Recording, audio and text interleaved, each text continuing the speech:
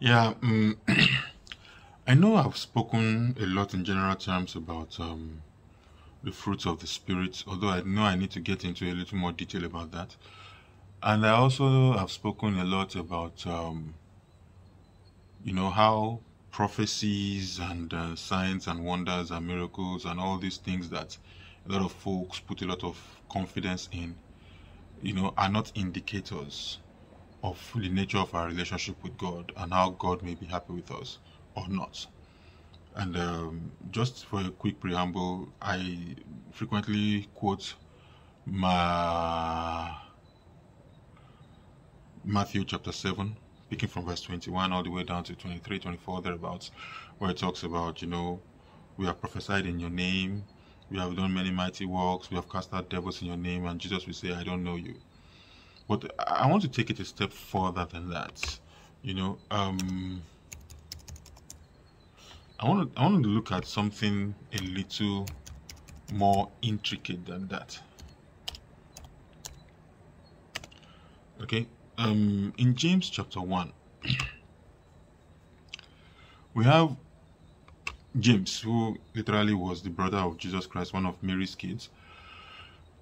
For those of us who think that Mary died a virgin, get your act together. I want to pick it from verse 2, James chapter 1, from verse 2. And I'm going to read to verse 4. Usually I'm reading verse 5, but I'm not reading verse 5 today. It says, My brethren, count it all joy when ye fall into diverse temptations. Let me just pause there for a second. When you fall into diverse temptations, how do you react? What do you do? What do you say? What's your story? What's your reaction? What's your attitude? Listen, people go through every kind of suffering that you can conjure up, that you can imagine. I'm not talking about good things happen to bad people and bad things happen to good people or any of that. Like the Bible literally says, time and chance happen to everybody. Yoruba will say, Gbogbo alangba lo denu dele, àmọ́ etí ń rún. That is, you see all the lizards, they've got their stomachs on the ground, but you don't know which one of them is aching. What it means is that you don't know what's wrong with an individual when you see them. Have they been through a rough patch? Or are they mad at you? You know, any of those kind of... Taken in context, you can get it. But I generally reinterpret it this way. Gbogbo alangba lo denu dele, gbogbo wọn nínú rún. Basically, what it means is all lizards have their stomach on the floor, on the ground, and all of them are aching. Why? Because everybody has got a story to tell. Some are just louder than others. Some are just better storytellers than others. Some just have a platform, a bully pulpit, or something to speak from, and maybe you don't. But make no bones about it. Everybody is going through something. You are going through something. That fellow right next to you is going through something. There was a day I went to a hospital. I don't know what it was. Probably, I don't remember who it was. Probably taking my daughter for some checkup or something. And I saw an old lady being carried out on the stretcher. And I saw the daughter of the old lady, presumably wealthy looking woman with bedecked fingers, rings, and makeup, looking gorgeous. But she seemed ashamed, that presumably they were carrying her mother or grandmother out of the hospital on the stretcher. And she was kind of almost hiding her face, standing by the corner. And I thought, if only this lady knew what I had to deal with in my own family. If only she understood what I've lived with my entire life, she wouldn't feel ashamed about what she's going through. She would realize that we are brethren at arms. We all go through stuff. Everybody goes through stuff. Some, like I said, just have a louder mouth, a bigger opportunity, or are just better able to tell their story than others. Everybody goes through something. So I don't know what it is that you are going through. But the Bible says, and this is for those who know their God, those who care about what the word of God says, this book of the law shall not depart from your mouth, but you shall meditate on it day and night to observe according to all that is written therein. That's when you will make your way prosperous, and then that's when you shall have good success. That is what the Bible says. And the Bible is saying now that One of the things that you're supposed to bear in mind, meditate upon, and observe to do. Count it all joy when you go through diverse temptations. What are you going through? Your husband cheated on you. Your wife went to a witch wizard and is casting a spell on you. Wow. Count it all joy when you go through diverse temptations. Your boss fired you. I don't know. You had an accident and the guy ran away from you or cheated you. You got swindled of $1 million. Count it all joy when you go through diverse temptations. You're being persecuted. You've been arrested. You're going to be executed tomorrow. Count it all, not some, all joy when you go through diverse temptations. I mean, like, I don't know which Bible you've been reading. I don't know what messages you've been hearing. I don't know what pastors you've been watching. No, the ones that say you should act in wisdom. Act in wisdom. But the wisdom means that, no, I'm gentle as a dove, but I'm wise as a serpent. Nobody can do this to me. You are a fool. I saw one video yesterday of some pastor in the north. Listen, what's been happening in the north it's terrible. Please make no mistake about it. It's terrible. But the funny thing is, this is literally what Jesus told us was going to happen. So why are we reacting in strange ways? They will persecute you. They will kill you. For those of us who say that we are children of God, the name of Jesus is going to be like a scarlet letter on our backs. It's going to be like a branding on our foreheads. It has always been that way. It will always be that way.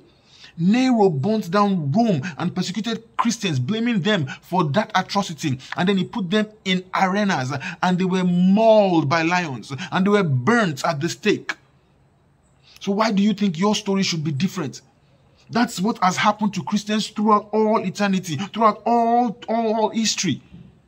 I mean, what exactly do you expect? So how are you supposed to react? He said, count it all joy when you go through diverse temptations. How many of us, like Paul and Silas, beaten and bleeding in the dungeon, bound by chains and fetters, waiting for execution tomorrow? How many of us can, like Paul and Silas, begin to sing and to praise so that the prisoners hear you? They hear you.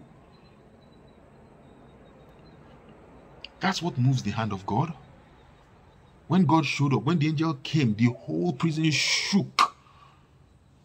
The prison warden went to hide himself. Chains and fetters fell off. But what if the chains and fetters don't fall off? Does it change what the Bible says? Count it all joy. That attitude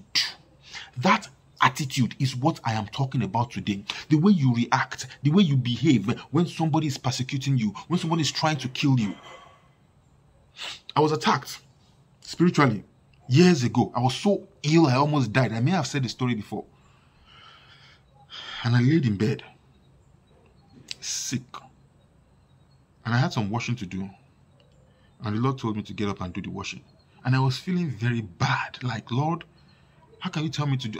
Can't you see how ill I am? Can't you just give me a break? And the Lord told me, get up and do the washing. So I got up and I sat down. I was about to start the washing. As soon as my hands touched the water, I received instant healing. Instant. The disease was gone. The headache, it was gone. The fever, it was gone. And then the Holy Spirit told me, if you had stayed in bed, they would have killed you. I know a lot of us don't want to believe in spiritual things, and that's why I tend to tone it down. But it's part of our walk with God. It's part of our walk with God. And perhaps, maybe as I go forward, I'll share a few more of those kind of stories. This is one of the reasons why, you can't tell me God is dead. You literally can't, because I speak with him. You can't tell me God is dead. I've seen him work in my life. I've seen the outcome of it.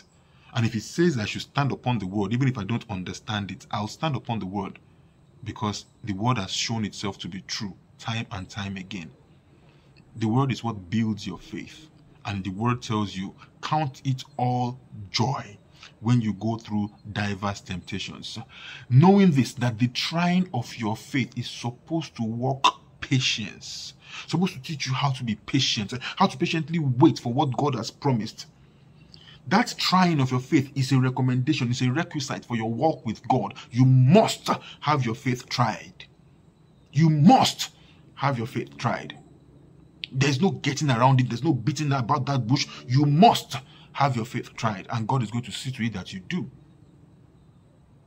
But let patience have a perfect work, that you may be perfect and entire, wanting nothing.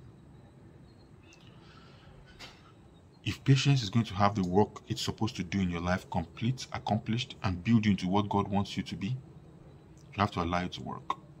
And it's that attitude with which you engage in what you are going through, the way you react to it. That's the point. It's not the fact. You know, some of us, God told me not to fight. In fact, if it wasn't that I'm a Christian, if not that I'm a Christian, what would you have done? You would fight for yourself. Okay, no wonder God is not showing up. Why would God fight for you if you can take care of yourself? That attitude with which you go through what you are going through, whatever it is, I don't know what it is, and I can come up with any number of stories. What you spent $1 million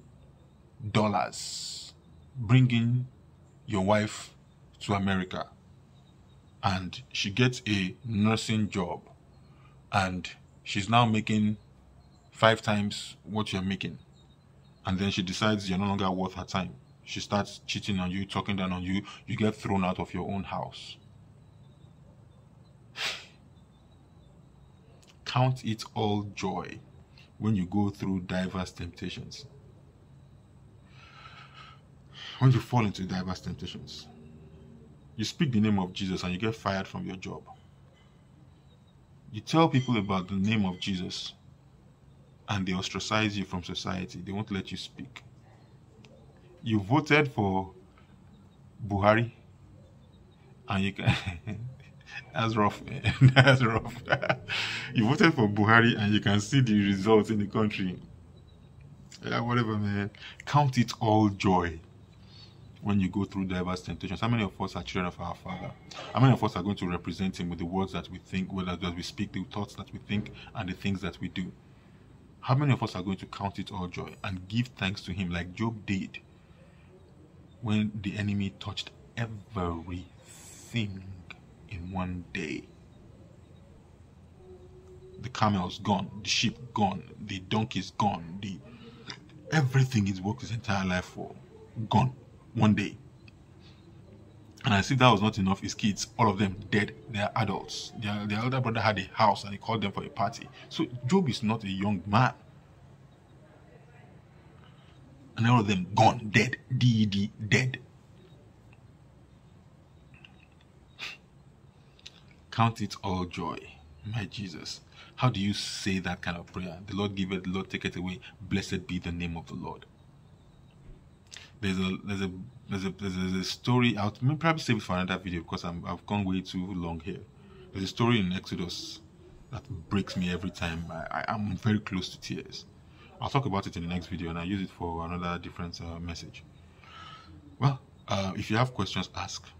I know there have to be questions. Share this video, subscribe, click on notification, the works, leave a comment. Insult, abuse, whatever it is. But let somebody else hear these words. Don't be selfish. God bless you. Thank you for watching.